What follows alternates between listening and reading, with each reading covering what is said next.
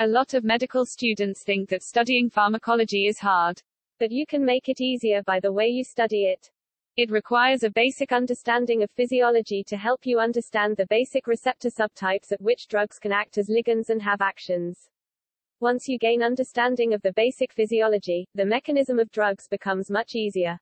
When you are studying any subject in pharmacology, the most important thing is the mechanism of action of the drug, which is how the drug works and acts in the body. So basically, if you understand the mechanism of the drug, you will understand why it is used for that specific condition, and what the consequent side effects can be. You also need to know which class the drug belongs to, because many individual drugs which belong to the same class have the same mechanism of action. And mainly these drugs have the same endings. This will make learning and understanding simple.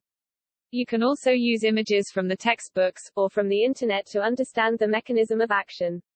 Even better, you can make flashcards which you include the name of the drug, how it acts, what is it used for, contraindications and the side effects.